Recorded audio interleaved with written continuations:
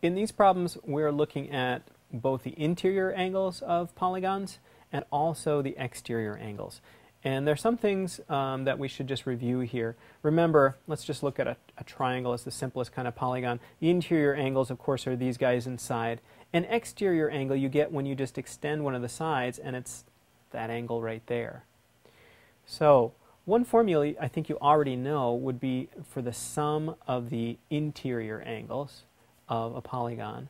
And that's going to be the number of sides minus 2 times 180. And then there's another formula that's useful, and this works with regular polygons, and it's the exterior angle is 360 degrees divided by the number of sides. So that's all there is to it. And that'll give you an exterior angle. Now remember, this works with regular polygons. So a regular triangle would be an equilateral triangle.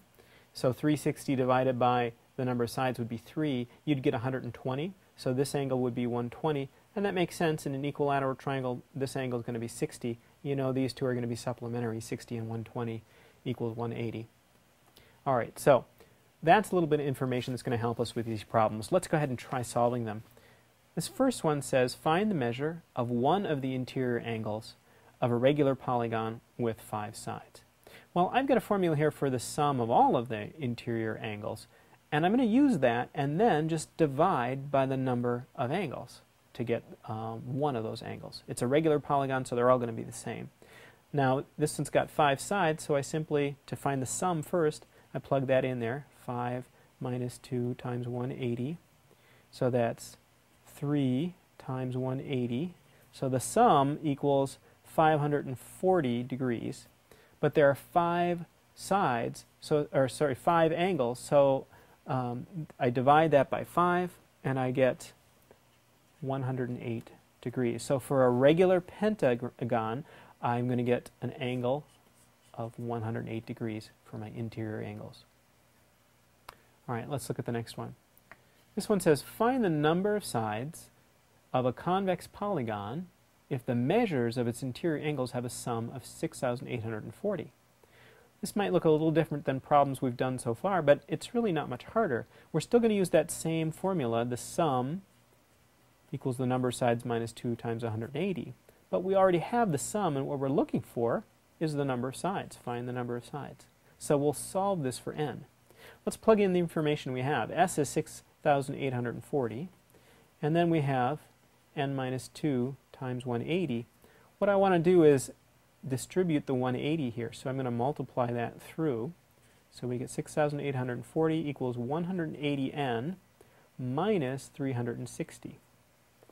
Now to solve for n, I want to get the variable alone on one side, so I want to get rid of this negative 360. I'm going to get rid of it by doing the opposite. I'm going to add 360. Got to do that to both sides. Over here, the 360s will disappear, and over here, I get 6,840 plus 360, which is 7,200. And now, to solve for n, I divide both sides by 180. And that gives me n equals 40. So if you were wondering what polygon has interior angles that add up to 6,840 degrees, it's a 40-sided polygon. All right, one more. This one says, find the measure of one of the exterior angles of a regular polygon with 8 sides. So that's good, it's regular, because our formula works for regular polygons. And remember, the exterior angle was 360 divided by the number of sides. Not too tough. They're telling us the number of sides, 8, so we just take 360 divided by 8, and we get 45 degrees. So that's a little bit about interior and exterior angles of polygons.